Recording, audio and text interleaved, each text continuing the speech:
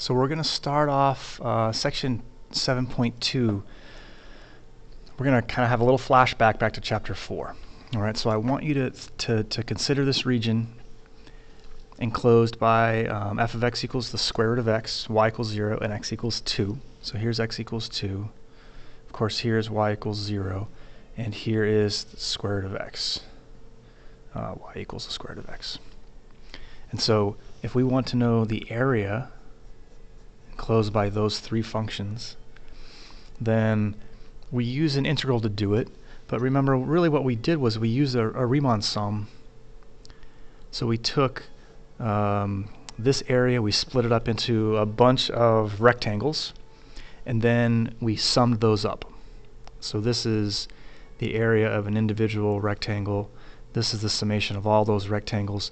And then we take the limit as delta x approaches 0, or as the number of rectangles approaches infinity. And that's where we get that definite integral from. Okay, so we do that. We get this definite integral. We're going to integrate from 0 to 2, from x equals 0 to x equals 2. We're going to integrate the square root of x. We do that. It's a pretty easy antiderivative. We evaluate that at x equals 2 and at x equals 0. We subtract those, and then we just do a little simplifying here, and we have 4/3 times square root of 2. So that represents the two-dimensional area here in this region R. Okay, so again, that's review, just to kind of refresh your memory. Now we're going to take this now in in chapter 7 and extend this idea of adding up lots and lots of these shapes to get an area. We're going to extend that into 3 dimensions. So now we're going to take kind of lots of slices, 3-dimensional slices, and add those up to get a volume. All right, so the first part of chapter 7.2 is volumes with known cross sections. All right, so the idea here is that if we consider this little rectangle here, this slice, if we use that as the base of a 3-dimensional shape and then build a shape up toward our view, so toward us here as we look down at it, we're going to have some shape, and the shape can vary. We're going to look at a square, we're going to look at equilateral triangle, we're going to look at a semicircle, but it could be a rectangle with some specified height to base ratio. It could be some kind of a right triangle. It could be any kind of different shape that constitutes the cross section. So I think for me the hard part of these is really visualizing what's happening, and so sometimes it takes a little bit of work and some time to kind of get that. But what we have here is we have the base here, and we're going to use this base to build up a bunch of squares in our first example with square cross sections. A bunch of squares that stand on end, almost like a domino would stand up on the page. Right, so we have all these squares stacked up and then lined up here, almost like index cards. And if we did that, then we would have a volume that used this shape, this region R, as its base, and square cross sections. All right, so imagine I was looking at this 3-dimensional kind of cross section from that perspective right there. I was standing there and looking that way. I'm like a little miniature person, and I'm standing on this paper looking this way at this slice of my 3-dimensional shape. It would look like this as I look at it. It would be a square, and this right here, the height of that function represents the base of my shape. Right?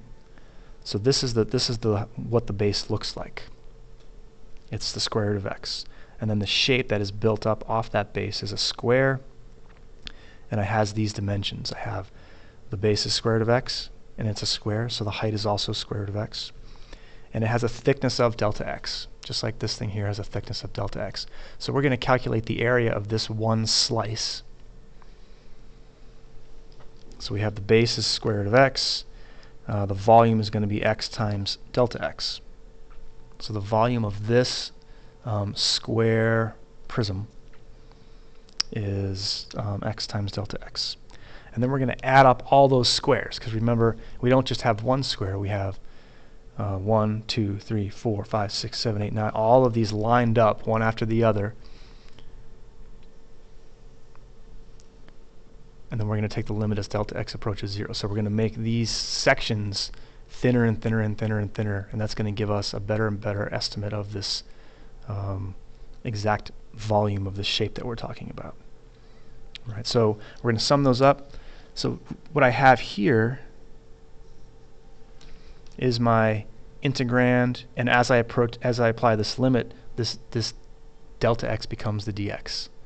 So you can see I have this x, delta x. When I apply the limit as delta x approaches 0, my velocity, the volume is the integral from 0 to 2. Again, we're going from x equals 0 to x equals 2 of x dx.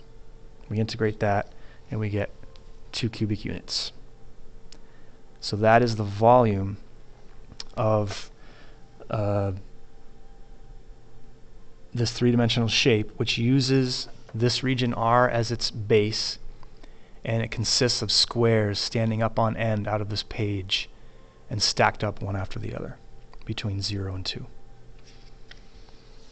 All right. Now, using that exact same base, using that exact same region R, we could also build up equilateral triangles. So instead of squares standing up out of the page, we're going to have equilateral triangles standing up out of the page and then stacked up. All right. So the volume of a single triangle is going to be the area of this face here times delta x. And this face has an area of root 3 over 4x. All right. So you might reasonably say, well, how do you know what that is? We have to come back here, and it takes a fair bit of work to figure out that area in this case. All right. Because all we really know is the base is the square root of x. It's defined by that function that we were given, and it's an equilateral triangle. Okay, so what does that mean? It means this side of the triangle is square root of x, and that side of the triangle is square root of x. And now I need the area. In order to find the area, I need the height, and I can just do 1/2 h times the base. All right, I need to find that height. So I can split this up, and I notice here that I have a right triangle. This distance right here is 1/2 the square root of x. This is h. This is the square root of x here. All right, so I put that together. I work it out. It takes a little bit of work. I get the height is the square root of 3x over 2. I know my area is 1/2 base times height, so 1/2 of square root of 3x over 2 times the square root of x. I simplify that, and I get root 3 over 4 times x. So the area of this equilateral triangle, this triangular face, is root 3 over 4x. So coming back here, we see that we have root 3 over 4x delta x. The volume is going to be the limit as delta x approaches 0 of the summation of all those triangles. And you see here I have root 3 over 4x delta x. My integral is root 3 over 4x dx. And again, I'm integrating from 0 to 2.